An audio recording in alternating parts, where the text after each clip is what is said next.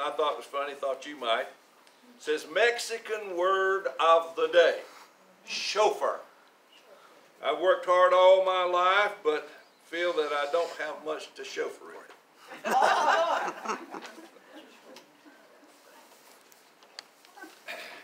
And then I refound this. I found this, and I've shared it before. I don't know if you recall it or not. You've heard the poem "Footprints in the Sand." Yes. Well, this one says this: one night I had a wondrous dream. One set of footprints there was seen. The footprints of my precious Lord, but mine were not along the shore. But then some stranger prints appeared, and I asked the Lord, what have we here?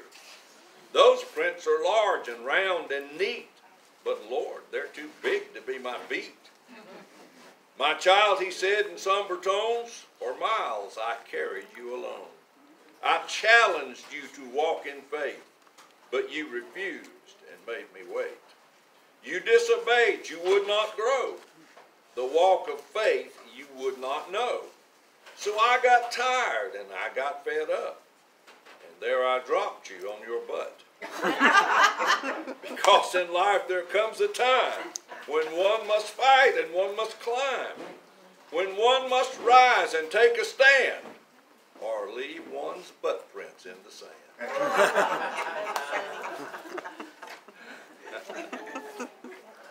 And there's a message in there somewhere.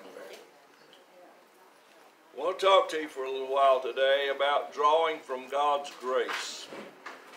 What I'm going to be sharing with you is a revelation that I got this week. Yes, ma'am. I just want to tell people that noise is there's a guy next door working on the roof. I know everybody keeps looking at the wall, but that's what that noise is. Yeah, they're making the unit next door into a restaurant. I don't know what kind, but it's going to be a restaurant. And we met this guy a little earlier before we started the session today. And he said, I'm going to try to hold off on doing the roof work until you dismiss. And I thought, well, that's very kind of you, and I appreciate that. And I invited him to come to the Bible study, and he said, I promise you, I will come. I will come.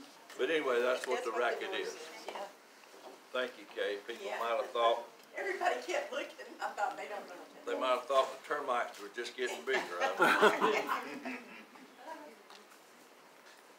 What I'm going to share with you this morning is a revelation that God has been showing me that you need to understand along with me. It revolutionized my understanding of some of the principles of the giftings and callings of God. So I want to share it with you because I think you'll be just like I am. You'll be glad to know this.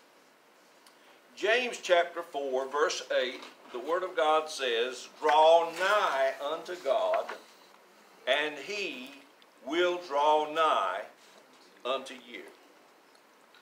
The word draw there in the Greek language has this meaning: to attract, to pull, to invite, to beckon, to tug, to entreat, to engage, to siphon, to call forth, to make demand upon. And that's not like an angry demand. It's like, to call something that's due, to call it due. But that's what the word draw, and it says, draw nigh to God, and He will draw nigh unto you. So that means to endeavor to get close to God and to pull God close to you to come together. And I was thinking about that in relationship to some things, and my mind came across something that I read years ago about lightning. Lightning is a powerful force in nature. A lightning strike can vaporize a tree, just like that. I mean, just just make it disappear. Lightning, a lightning strike can carry over 1,000,000 volts of electricity. 1,000,000 volts. Lightning strike is usually above 60,000 degrees.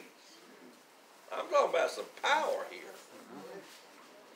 There is more energy in one thunderstorm than there is in a 60-ton, 60 megaton atomic bomb. So who has the power? God, the Creator. But here's the thing that a lot of people don't know about lightning. Through infrared cameras, you can see that during the time of a thunder and lightning storm, that the earth puts out a request for a lightning strike. And it comes in the form of what they call a streamer. It's the crust of the earth, or a tree, or something that's in nature, and you got to have a special camera to see it, but it'll shoot a small little trickle of lightning upward toward the sky. Most people would never even see it. It just shoots right up. And almost just within a split second, a lightning strike will come out of the clouds and strike where that little streamer made the request. And I was thinking about this scripture, draw nigh to God, and He'll draw nigh to you. You make the request to be close to God, and that's where the lightning strikes. The power of God comes there. Because God has designed things in a way that are orderly, and it involves heaven and earth coming together. Thy kingdom come, thy will be done in earth as it is in heaven. In Psalms 42 verse 7, we find this scripture. Deep calleth unto deep at the noise of thy waterspouts. All thy waves and thy billows go over me. Now, David wrote this psalm when he was in captivity. And it's a part of a song that he wrote. That's what psalms are, songs. And it says, deep calleth unto deep at the noise of thy waterspouts, or thy of the places where water is moving or stirring. Now let me read this to you in the paraphrased version. It's a little more understandable.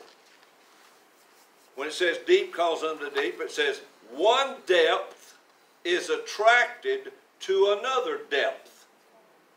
In the rush of thy channels, all of thy flowings inundate me. So what is David saying? Deep calls to deep. Things of likeness attract to each other. You can take a magnet, and anything that is of a metal nature, except for aluminum. Aluminum's not it's not considered really metal, but a magnet will be attracted to that thing, and that thing will be attracted to the magnet. As a matter of fact, if you take a paper clip and put a magnet close to it, it'll jump up to the magnet. Then if it stays there long enough, it will actually get some of the magnetism, and you can take that paper clip that's on that magnet and put it down, it'll pick up another magnet. That paper clip will. So it is a likeness or a kinship in things that draws them in togetherness. And that's what David's talking about here. he's talking about deep calls unto deep. So the God part of you calls unto God. The earth part of you calls unto the earth. But the God part of you calls unto God. And God designed things that way. So draw nigh to God, and He will draw nigh to you. That's the way it works. Now, I'm going somewhere with this, so keep your mind sharp. You ever see the movie The Field of Dreams? Yes. With Kevin Costner, and how that he heard this whisper. He was a farmer out in Iowa and grew just a lot of acreage of corn and stuff. And all of a sudden he heard this whisper and said, build it and he will come. Build it and he will come. I've heard it misquoted to say, build it and they will come, but it didn't say that. It said, build it and he will come. And, you know, he built a ball field out in the middle of a cornfield. And ball players from past decades started coming out of that cornfield and playing ball at night. I don't have to rehearse the story. You know it. But build it and he will come. And the story ends up that his father was a young ball player, and he never really got to know his father because he died. And all of those ball players that were coming out of the corn were dead and gone. But as a matter of fact, one of those ball players asks him one night as they've come out to play some ball, he says, is this heaven? He said, no, it's Iowa. But anyway, the thing was, his daddy showed up as a part of one of the players. And he got to play pitch with his daddy again, and it was a healing thing. But people couldn't see them except, you know, the family that lived there. But then, all of a sudden, everybody could see them. But anyway, the movie is build it and he will come. In other words, make the effort and the thing will respond. You know? And that's certainly true in the world of the Spirit. That whatever we do to draw nigh to God, He will do on His end to draw nigh to us. It's a principle. It's a law.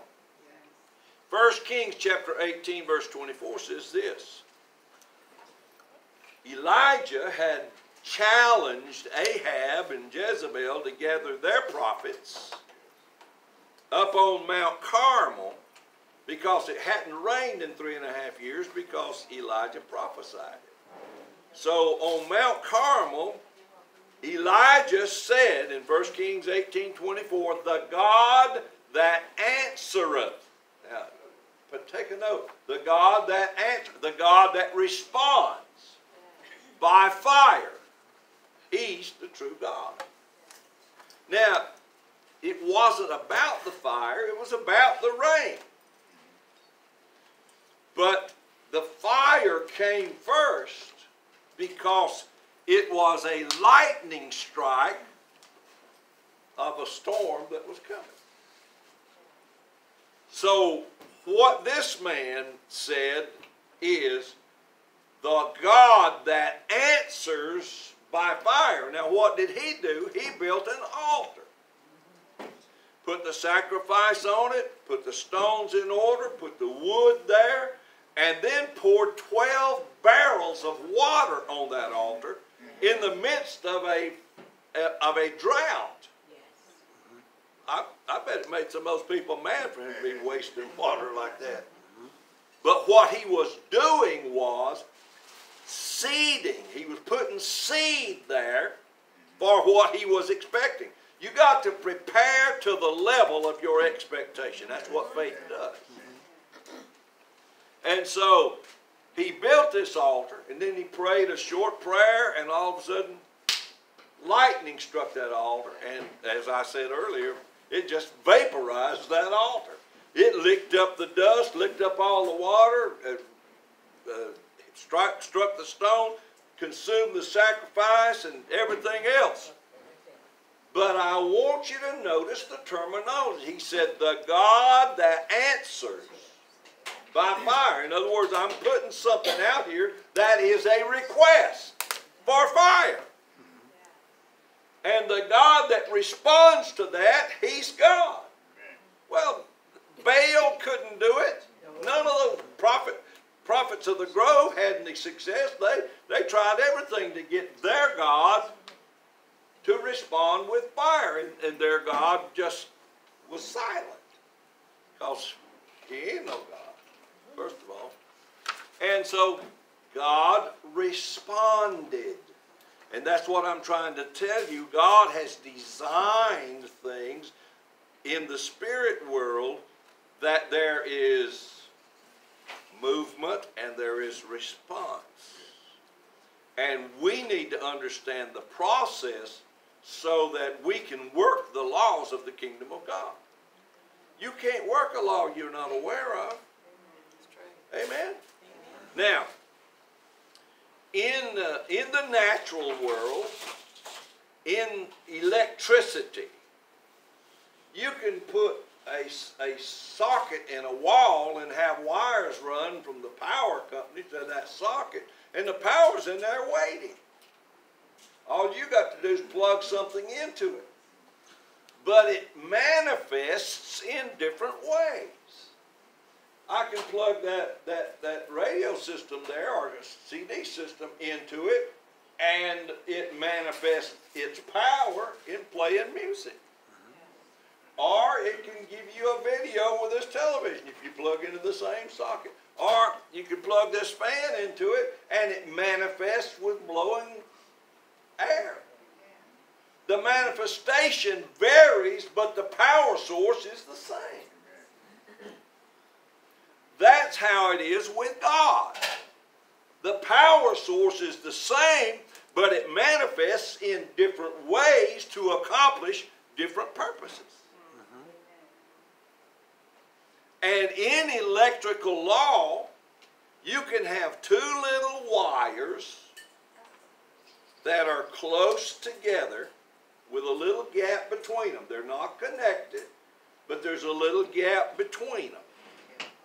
And if one of them is electrified or plugged in and the other is not, then if you get them close enough, they don't have to touch, there will be what is called an arc. And the spark will jump from one wire to the other. If you've ever seen anything like that, that's what it was. It was called an arc, A-R-C. The electricity was jumping the gap because something got close enough of kinship nature and it reached out to it.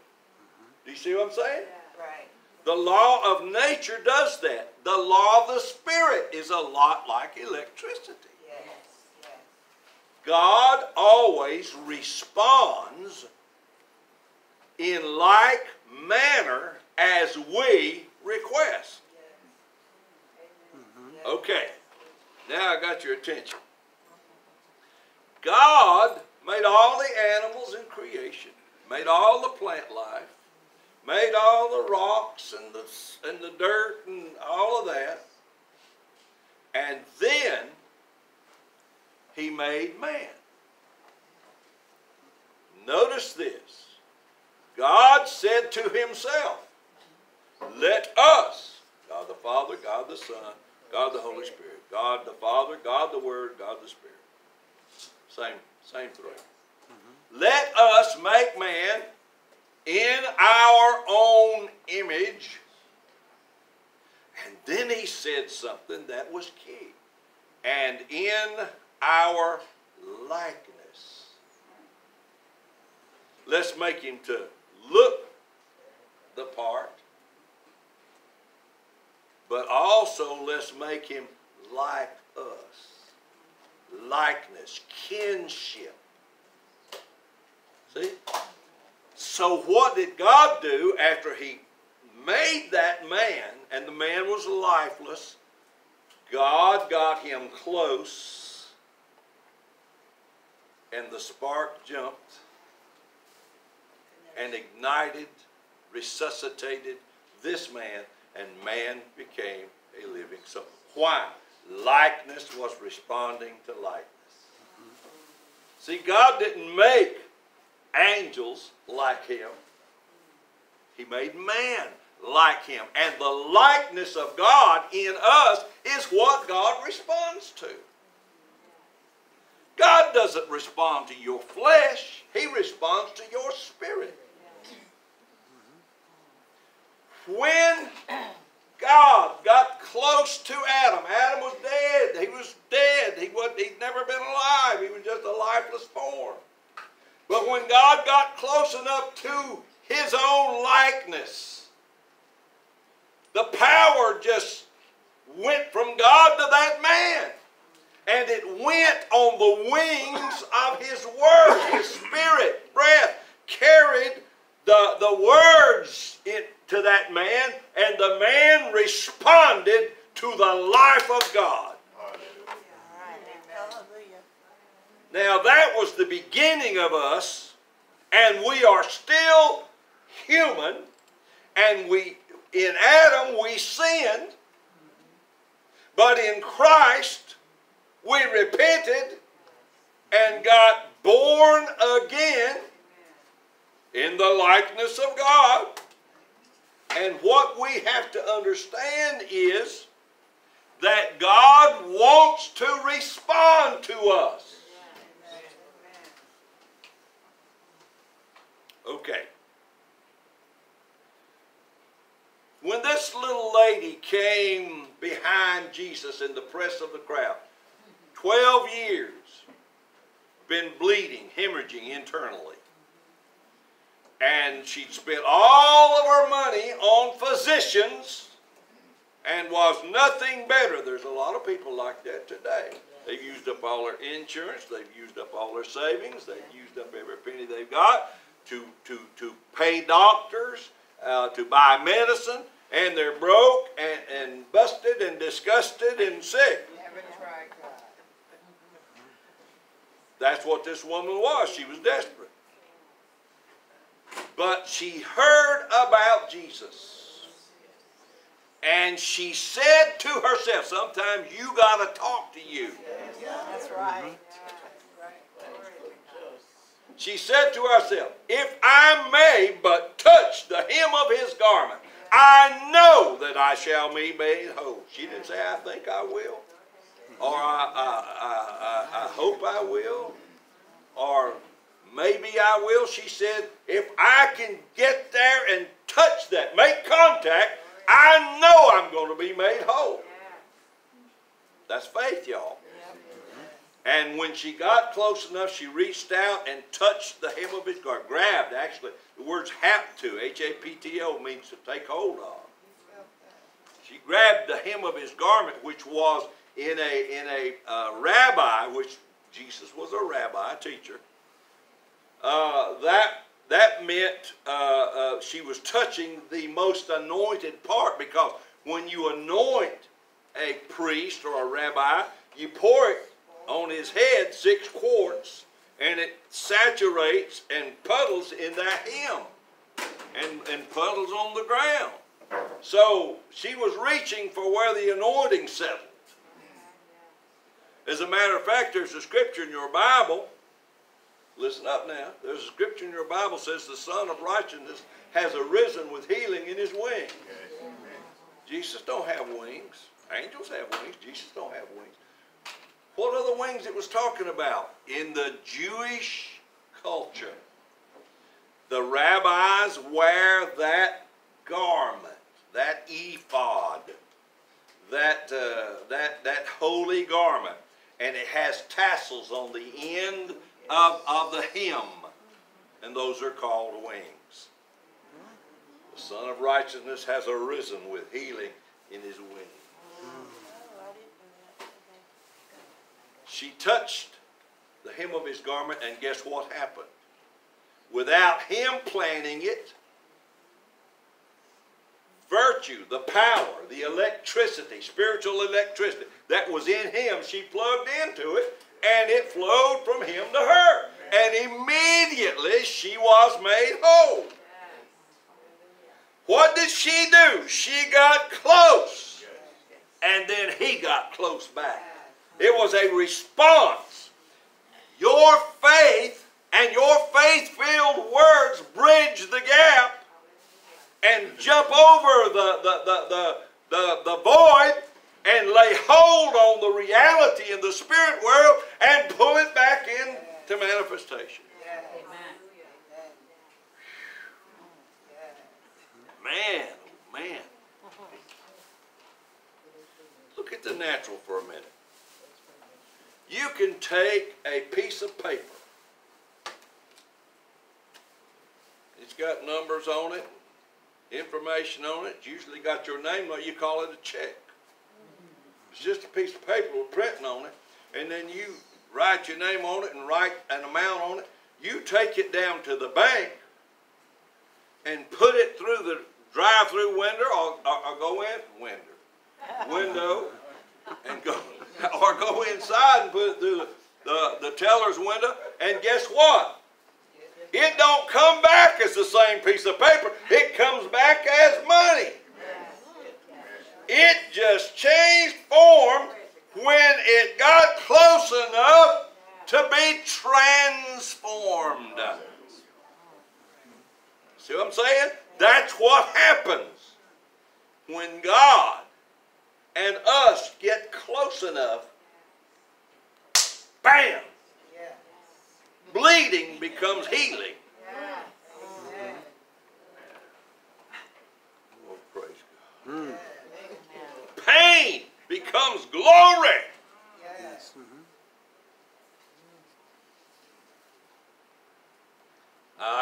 Years ago in a college class that I had, oh my God, I graduated from college in 1968. I was born at a very early age.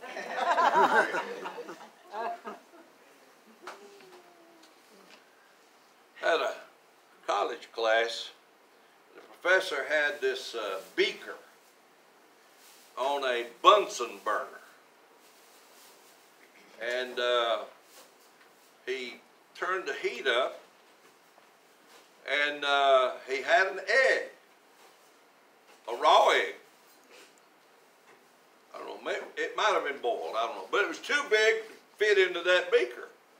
It wouldn't go through the bottleneck.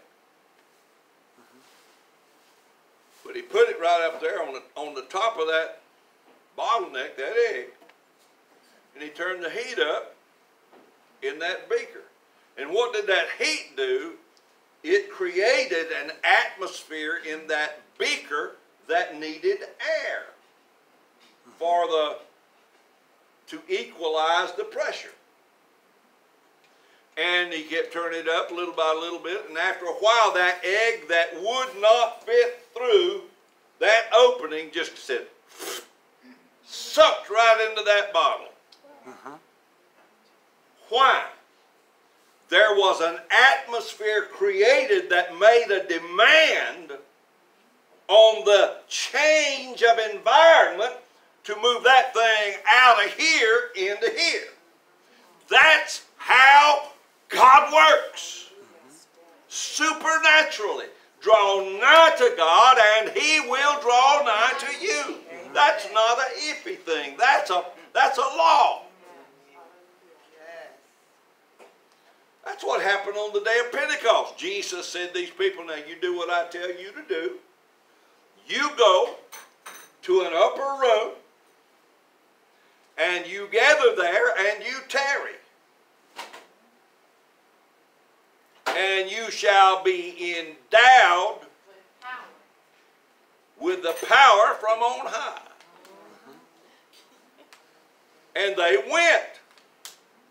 And people don't know this, but you can figure out how long they were there because Jesus celebrated Passover with them. And then He went to the cross, was crucified, buried, and on the third day rose again. And Pentecost was a Jewish feast, and it was the 50th day after Passover. So those people were there for about 10 days, roughly 10 days, in that upper room, waiting. They couldn't leave because they didn't want to miss it. They didn't know when it was coming. God knew, but they didn't know. So they just tarried. 120 of them. That's an interesting number. It's 10 times 12. That's the number of commandment and the number of government. Multiply. And that's exactly what was happening. The church was being born that day. On the time, the Bible says that when the day of Pentecost was fully come, so we know what day it happened, which was 50 days after Passover. There came a sound like a rushing mighty wind, filled all the house where they were sitting. The Spirit of God came, tongues of fire set upon each of them, and they were all filled with the Holy Ghost, got sucked into the upper room. Why? Because that's the way God designed it. They created the atmosphere by their obedience. They were in the right place at the right time, yielded and waiting and expecting, and all of a sudden, God responded. Boom! And they were all filled with the Holy Spirit, and when that happened, they were born again. And that's the day the church began. That's what happened. That Holy Spirit was drawn out of heaven into that upper room because they drew near to God and He drew near to them. You see it? Yeah. Now, I want you to notice that God didn't spill out His Spirit. Neither did Jesus spill out His blood. He shed His blood. That's on purpose. Spill is an accident. Spill is an accident. God didn't just spill His Spirit out. The Bible says He will pour His Spirit out. That means you got something to pour into. Hello? I'm talking about drawing nigh to God so He can draw nigh to you. He poured out His Spirit on 120 empty vessels in that upper room. They were ready. They were waiting. They were yielded. They were obedient. They were open. They were expecting. They were receptive vessels. God wants to fill receptive vessels. Amen. Yes.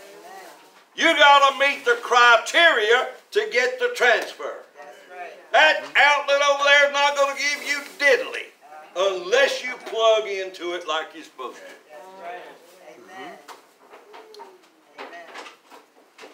A closed mind, a closed heart, a closed ear, a closed door is not receptive.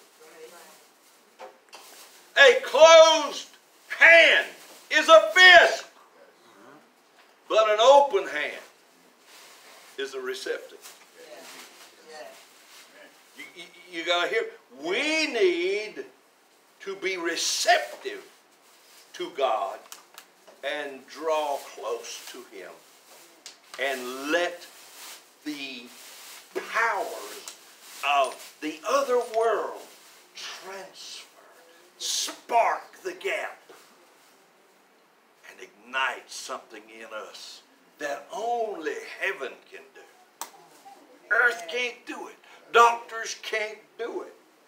Government officials can't do it. Rich people can't do it.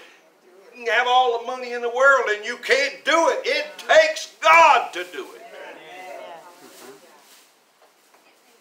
1 Corinthians 12:1. Now concerning spiritual gifts, brethren, I would not have you ignorant. I'm about to tell you what I've been telling you all this other stuff for. I want to talk to you about spiritual gifts. You ready? 1 Peter 4:10. As every man hath received the gift, even so minister the same, one to another, as good stewards of the manifold grace of God. That is a very important scripture. I want you to see with me that the gift, as every man hath received the gift. What's the gift?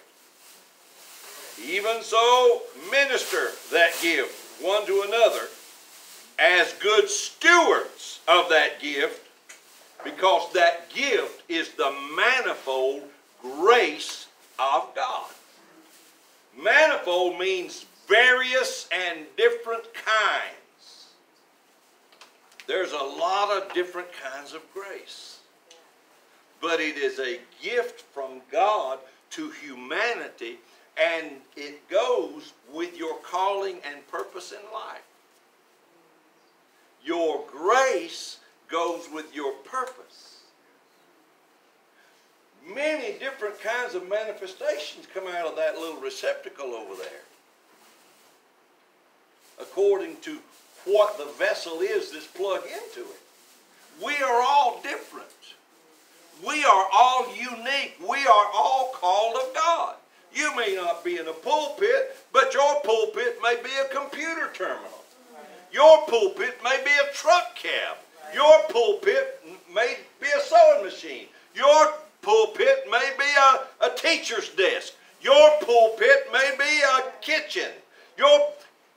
We are all different, and our calling and our purpose does not necessarily fit in the ecclesiastical environment. It's a gift to the world. The fivefold ministry belongs in the church, but it exists, according to Ephesians 4, that the saints may be perfected for the work of the ministry. The fivefold ministry is a preparation for those who will go out where the rubber meets the road and influence the world for the kingdom of God. Whatever you do, you're supposed to be just as anointed as the preacher, or more. And God has a grace that covers what He called you to do. See, we followed church and religion around mountains for decades, and we've never gotten this. The pew is supposed to be just as anointed as the pulpit. Amen. It's supposed to be just as much power in the pew as there is in the pulpit. It's just different according to the purpose and calling. Do you see what I'm saying? And that is called grace. Grace is not just the favor of God. It is a spiritual gifting. It divinely enables you to carry out whatever it is you're supposed to do. Shadrach, Meshach, and Abednego had a grace from God, and it carried them through the furnace. Daniel didn't need that kind of grace. He needed lion's den faith and lion's den grace, because that's where his path led him. He would have died in the furnace. They would have died in the lion's den. But the grace is sufficient. Paul found it out. Paul was having trouble with a messenger from Satan, and he was praying and asking God, prayed 3 times and asked God, get me out of this, get this away from me, fix this. And God said, my grace is sufficient. I feel chill bumps all up and down my spine. My grace is sufficient. He didn't say his grace was insufficient and Paul was just going to have to deal with it and put up with it and suffer it. No. He said, my grace is sufficient to handle this thing. I've called you for a purpose. This is not going to stop you. You're going to roll on. The devil wants to stop you. He wants to distract you. He wants to discourage you. He wants to intimidate you. He wants to make you quit.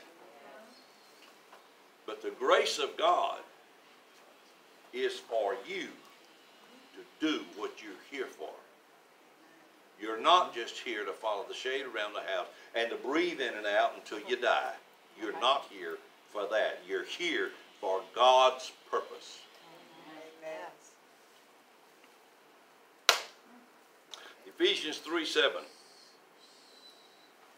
I was made a minister, Paul says, according to the gift of the grace of God given to me by the effectual working of his power. Now you got to see this. Paul had a special grace from God to do what Paul was supposed to do. It wasn't for Peter, it was for him. Right. Peter had his own grace and his own path and his own doings. And he had grace for it. But Paul said, 1 Corinthians 15:10, by the grace of God, I am what I am. And then in Philippians 1:7, he says, and you are all partakers of my grace.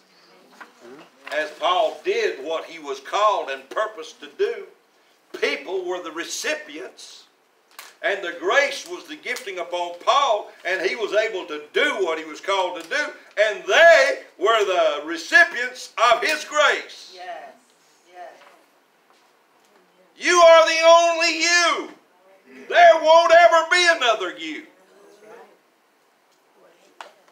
You're not called to be second or third or fourth best.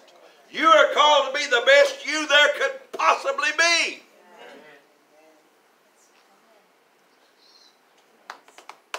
And it takes grace to do that. Grace is the divine enabling, gifting, unmerited favor of God. Grace and favor are the same thing. No difference. Grace and favor are the same thing. Do you see that? Okay. 1 Corinthians 15:10. By grace I am what I am, and you're partakers of my grace. 2 Timothy 1:9. He hath called us with a holy calling, according to his own purpose and grace.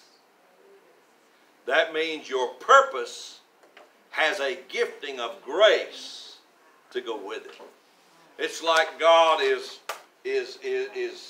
contracting you to do a job, and then he's giving you the tools to do it with. That's what grace is.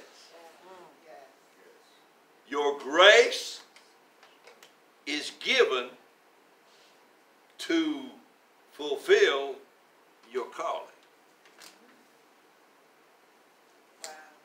Well, I don't know what I'm called to do, preacher. Find out. Nobody told me I was called to preach. I had to find that out. But I guarantee you, I don't doubt it. I know it. That's the power he gives us. Ephesians 4:7-8. When Jesus ascended up on high and led captivity captive, he gave gifts unto men, and every one of us is given grace according to the gifts of Christ. There's other gifts. There's spiritual gifts. There's the gifts of healings, the gifts of tongues, the gift of interpretation of tongues, gift of wisdom, all kinds of spiritual. But all of them operate out of the law of grace. The unmerited, divine, enabling favor of God upon your life. You don't deserve it. You don't qualify for it. God doesn't call the qualified. He qualifies the call. Grace is translated from the Greek language charisma. Charisma. And it means a supernatural gifting, a miraculous faculty, a supernatural favor, a spiritual endowment, a spiritual magnetism and beauty. If you are in your grace, if you are in your grace, then you are graceful. Full of grace. The airplane is not made to sit on the tarmac. Nobody designed an airplane to drive it around the streets. Nobody made an airplane to taxi and never leave the ground. It is made to fly. Its purpose is there, not here. It has to come here to let you off and take you on. But it's made for there. That's where it's graceful. It's gawky on the ground. It's clumsy on the ground. It's ugly on the ground. It's bouncy on the ground. But it soars when it gets there because that's its purpose. That's its design.